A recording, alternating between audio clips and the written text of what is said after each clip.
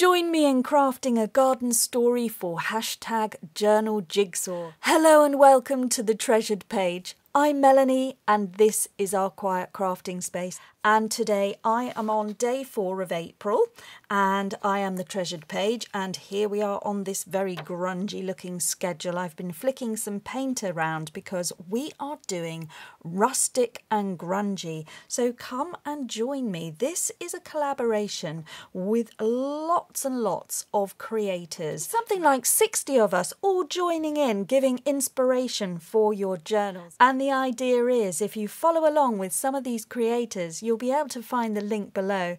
You can piece together a journal with lots of different ideas that will help you and support you. You can also use the fabulous kit that has been put together by Rach and Bella Crafts, and also our other creator is AngelaKerr, and she has created a kit also. So there are 2 kits at play here.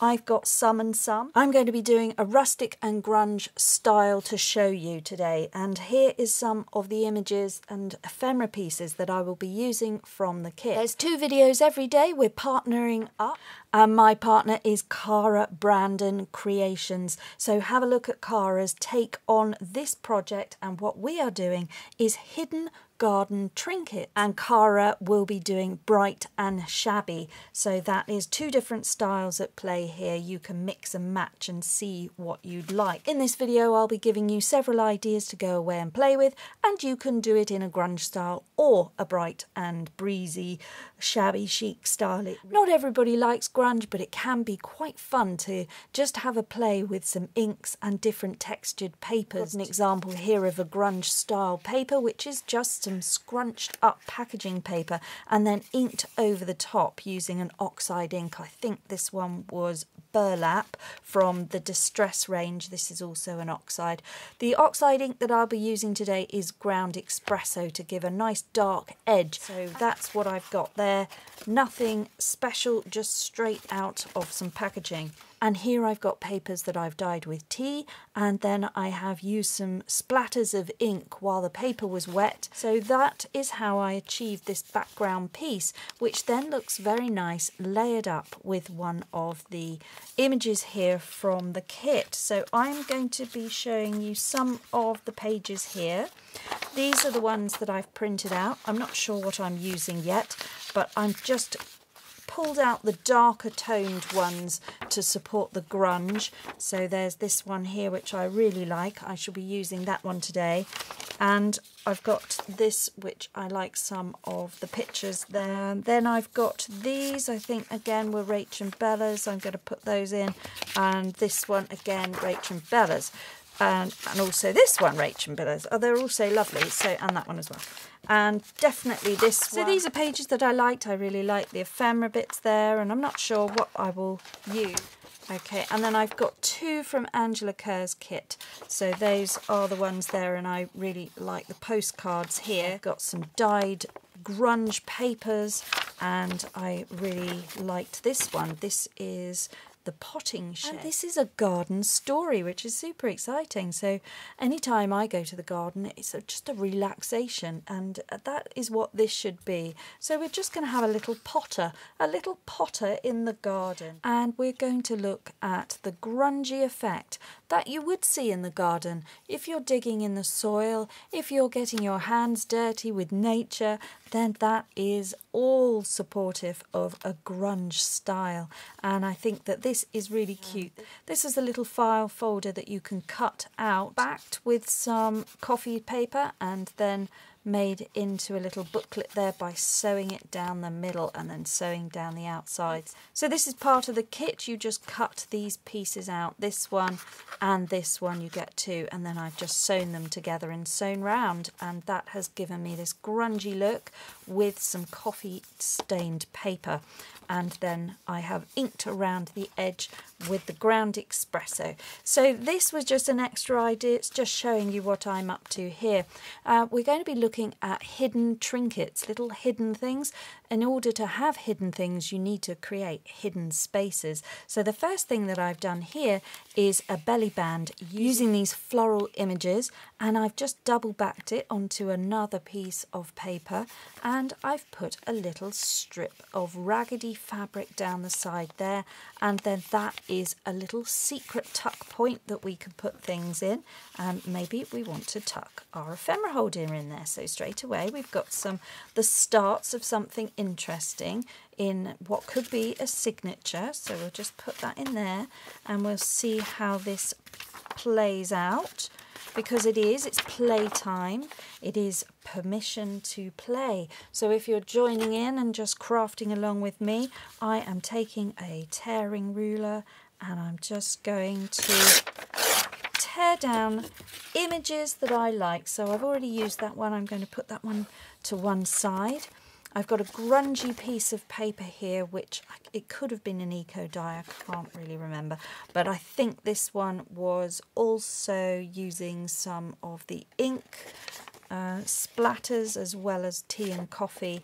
But it's really nice to have folded pieces of paper in a grunge style, because it does lend itself. To make it easier for ourselves, we want to look for the darker toned ones. So this one, potentially this one, these are great. And this one, this looks like it could be Angela's side of the kit, but I don't think it is. These all work together. It could be a blend of the two kits. I can't remember now. I like gardens. They're both lovely. I like gardens. So I'm just going to chat and put things together while I chat.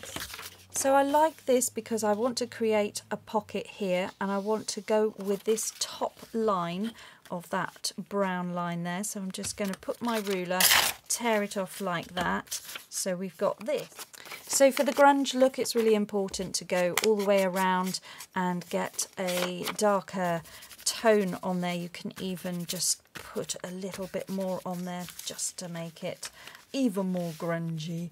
It's just a bit of fun. With my stick glue, I'm now going to put this piece right at the top here. Just get it right up close to the top and stick that down completely. If you're just starting out with junk journaling, a grunge style is very forgiving. It doesn't matter if you make a mistake, if you get ink on something, it just looks like it's meant, it's part of it. The more scruffy, the more, you know, damaged, the better it looks. It just looks interesting. So don't be afraid of scrunching up your papers while you're inking. It's just fun. You can really rebel on this one. You can really just let loose and not have to think about anything precise or neat. You can just really have a bit of fun. So for this, it's going to be more of a pocket. I'm going to want to line it up nicely, but I'm going to overlap so that we don't see the edge, so it's going to come up there. And this time I just want to take the edge of my glue stick and run it around 3 sides, leaving the top open. Lining it up over here, make sure it just all matches in, but overlapping the top one that we've already put down. And there we are. So now we've got a pocket. I really like the colour tone of this piece of paper, and I like the fact that it's folded. So I'm just going to introduce a little bit more of a colour here, really age this paper. A grunge style is definitely makes you feel like it's old and weathered and distressed. So we want to put that. Grunge doesn't have to mean vintage, but it does mean worn and tattered and tired and distressed.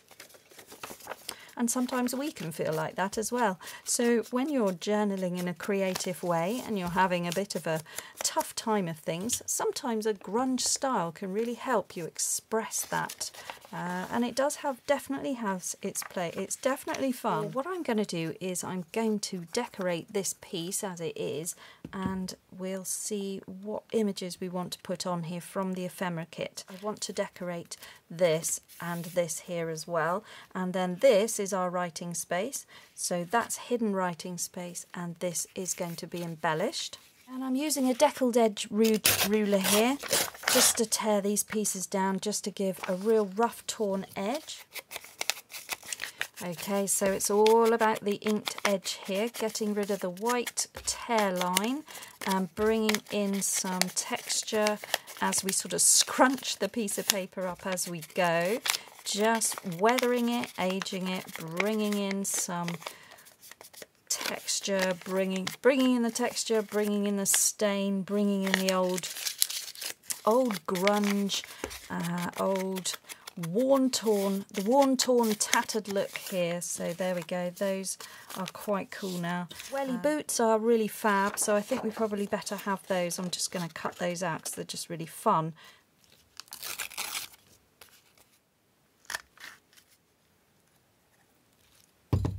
Just adding a little bit of seam binding down here.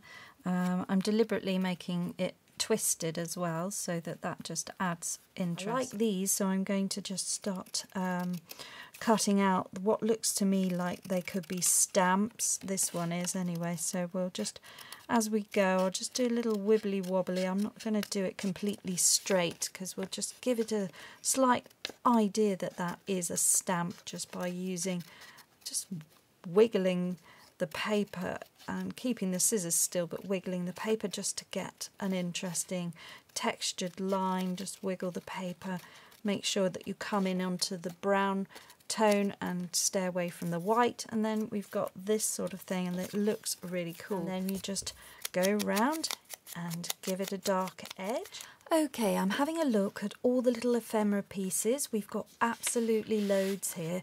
I think that I'm going to use these strips for something. I've got a little idea there. I love the stack of books, and I've also got this sheet here, which is this one, and I want to use this portion of it. I've already got some in my mini journal. I'm using this section in the middle here, and that was the scrap, and I love that number 4. That looks like it could do with an embossing or something. And also I have printed this twice, and I'm going to take those butterflies, I'm going to mount them on some card, and I'm going to, like I've done here, I've just got this packaging card, and I've already backed these onto this packaging card, and that has made them nice and sturdy. So I've got those. They came in a set, like little 3 stamps, which you saw me cut out. So those are now backed. So I'm just going to go over with the glue and put that down on some card here. I want to just embellish these up a little bit with some ink. I'm using a Hickory Smoke, which is a grey, and I've just got a little leaf stamp here, and I just want to add some detail onto these little images just for a little grunge effect. Grunge is all about layers, and it's all about altering. So where we can just bring a wee bit of extra texture in and something a little bit artistic, or making marks on anything. And that's a really nice way to add a grunge appearance to your digital kits. So that's quite fun, just adding that texture in. So on the back of this one, I'm just going to add a stamp there. Just add a stamp there for detail on the back of that one.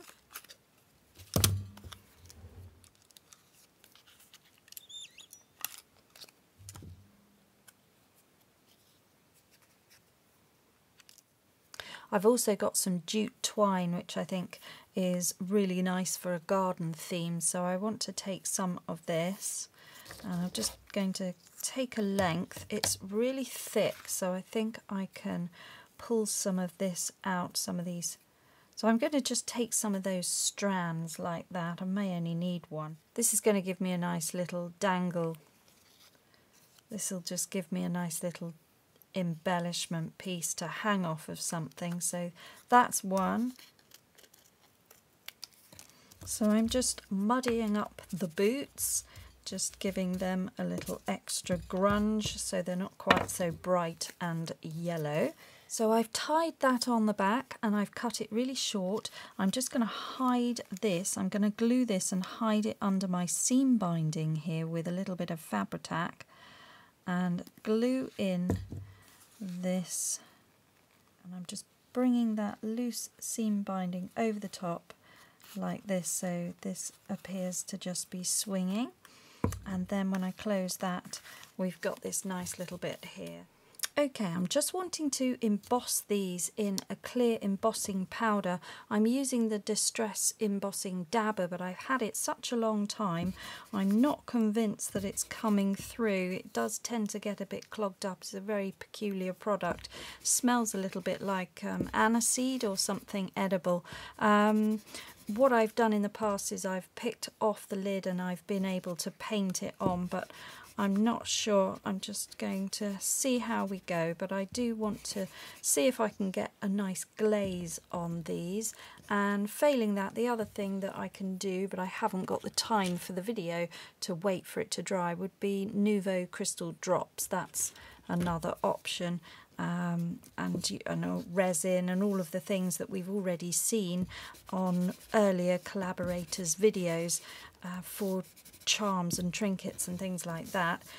We can go with the embossing. That's a nice quick way of getting a little sheen, or if you've got a glaze or a varnish, but I'm not sure that this product's going to do it. I normally have my Versamark ink pad and that has gone somewhere else. Tap off the excess. Yes, that actually looks like it's covered it. I'm using my Rusty Hinge ink here, and I just want to add this rust colour onto the number 4 here and see if I can get a bit of a depth of colour.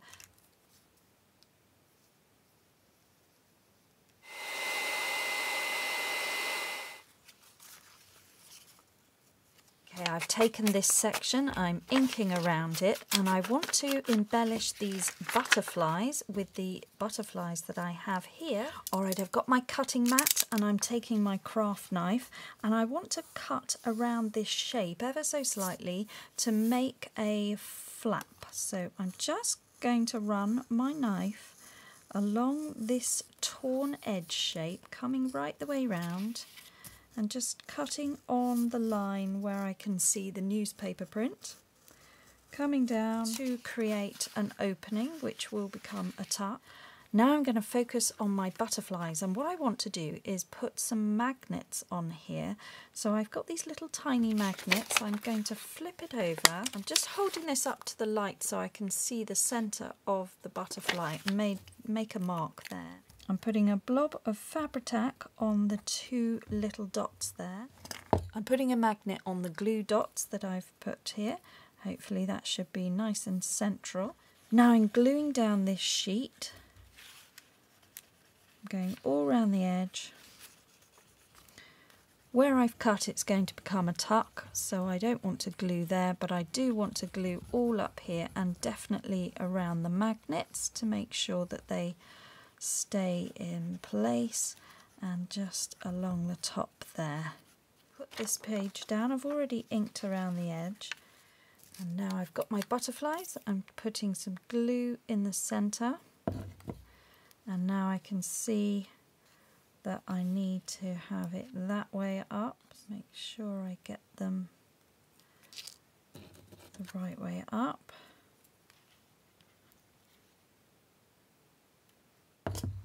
And then I'm just mounting my butterflies over here onto some dictionary paper because it's nice and thin. I'm so excited about the butterflies. They're quite hidden, but they're movable and they can just be there like that. Really, really fun. And so those are my little hidden trinkets, because they're a little bit, you think they're stuck, but they're not, so they're movable, so you can have them elsewhere in the journal as well, and I think that that's really good. Nice little embellishments there. Okay, now I want to make a hidden paper clip using these 2 pieces. I've got a small paper clip and a scrap of paper. Okay, so I'm folding it in half. I'm putting my paper clip in the centre and securing it down. I'm folding up one side and wrapping it over, and then on the other side I'm folding it up and wrapping it over, and then I just want to glue down this bit where I've wrapped it round, so that is now sealed in there. And then I just would like to, so there's my paper clip there. I'm now going to trim off this part here. And there's my little paper clip sandwiched in there. So I'm just putting some glue into where my paper clip is inside this little packet. Like that, squash that in. And then glue all the way over this side. Then I'm gluing all the way over this side and putting on the picture.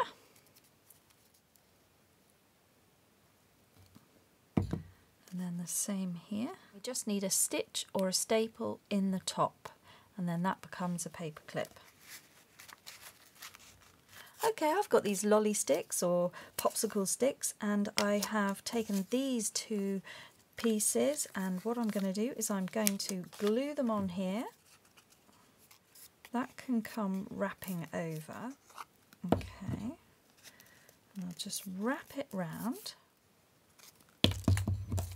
And now I'm just sticking on an extra scrap of paper here, just to cover up those joins.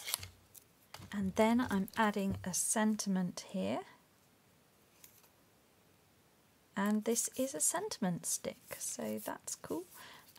And you can punch a hole in the wood with your crocodile in theory, so let's just see if we can do that without splitting the wood. There we go, just adding some jute twine there. And then that is my little sentiment stick, and that is just a little trinket, a little bit of unexpected intrigue, and then it's got a sentiment on the back. So I hope that you found fun and value here today with all the little things, but I'll just do a little quick flip through now. So huge thanks to Bella and Rach from Rach and Bella Crafts, and to Angela Kerr for their fantastic collaboration. This is my little mini journal sample for you in a grunge style. It's been super fun to put together, and I will just give you a little flip through of what I've been able to achieve with very few pages and just using ephemera pieces.